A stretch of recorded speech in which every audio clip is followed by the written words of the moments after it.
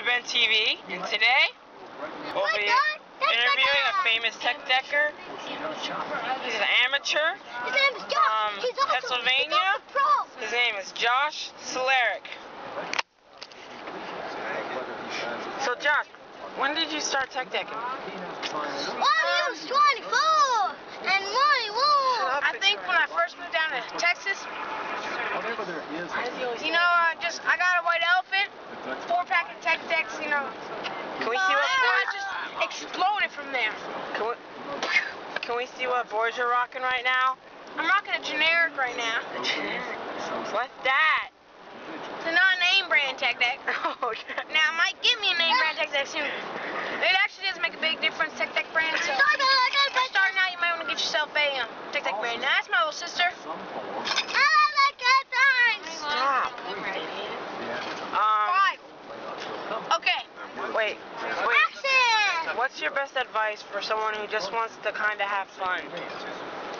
There are appropriate and inappropriate. First, true or false? okay. Here's what I would say.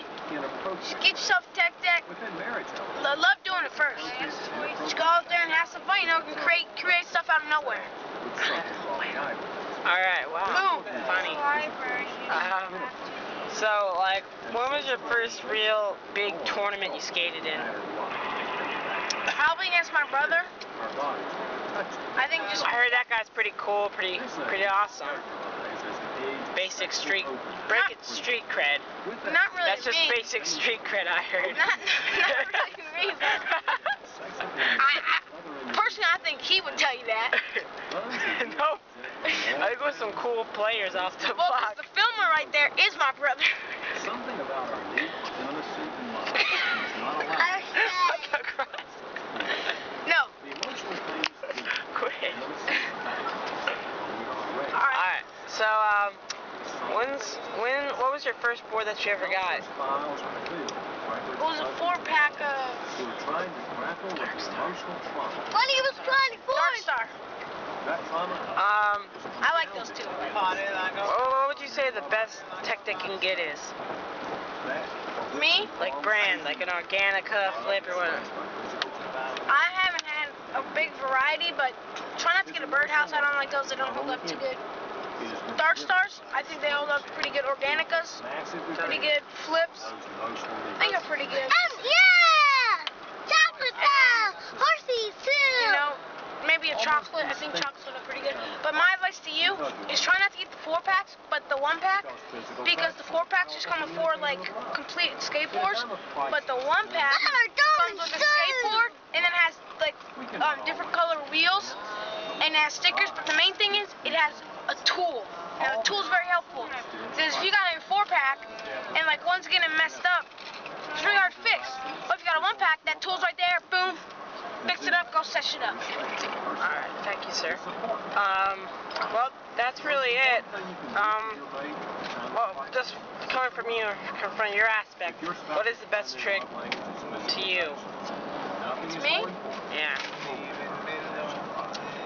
Probably just a single trick. Yeah, just a single trick. Maybe a laser flip. Alright, well, thank you, sir. Thank you, Pen. Thank you for coming here, and thank you for talking to the young people out there. I'm sure they're very inspired by what you taught to them, and I hope we start having big skaters come around now, big tech deckers. Get out there, know God's with you, and boom, set shit up. And it's probably pretty fun to do when it's raining outside. You can't really He's skate. rocking up the stage. Yes.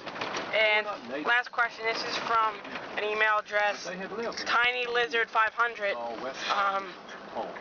What is your idea on a tech deck poser? As we drove from the airport, I don't think there's a tech deck poser. Yes, there is. I think people be hating on them. Well, maybe if they got a little generic board. Generic. And What if is they were just You poked us.